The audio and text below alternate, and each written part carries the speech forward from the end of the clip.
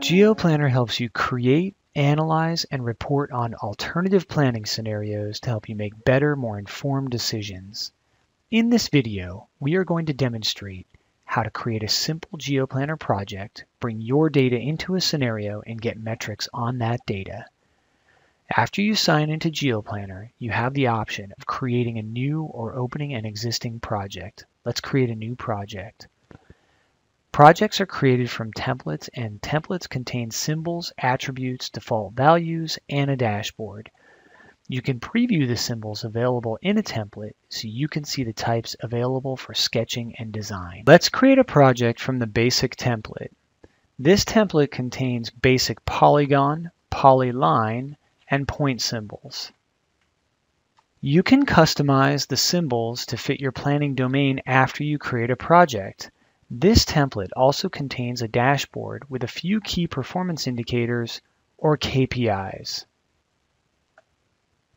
Once the project has been created, the app opens and displays a base map zoomed to the extent defined in the template. GeoPlanner allows us to reach out to ArcGIS Online or Portal for ArcGIS and discover data sets. Let's find some planning data and start a design. This browser allows us to filter by several criteria to find the data we want. In this case, I'm looking for a San Diego County parcels layer that I previously shared to ArcGIS Online. Now that we've found my data, let's zoom to it and take a look. Notice that the Contents pane is divided into 3 sections. The Active Scenarios section contains my design layers. These are layers that can participate in a scenario. We propose design alternatives by sketching and painting in these layers. The Layers section contains data to help us understand an area before we change it. Items in the Layers section cannot be edited but can be converted to design layers. And finally, the Base Map section contains one of the 12 different base maps available on ArcGIS Online. Let's convert this parcels layer to a design layer so we can use it in a scenario to model land use transitions. We simply click the Add to Design Layers tool, and GeoPlanner will copy the features, symbols, attributes, and default values into a new design layer. Some GeoPlanner templates contain key performance indicators or KPIs.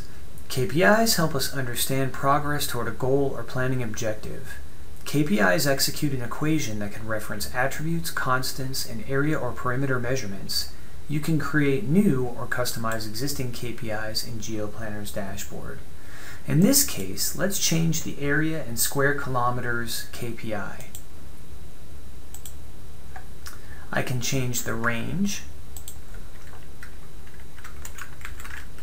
the target, the scenario layer against which the KPI computes, or the equation.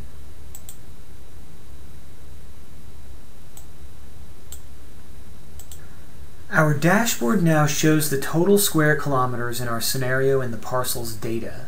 This helps us understand our base or existing conditions. Next, we could use GeoPlanner scenario tools to create alternatives to these base conditions and model future possibilities. Stay tuned for more GeoPlanner videos to help you plan and test scenarios so you can make better, more informed decisions.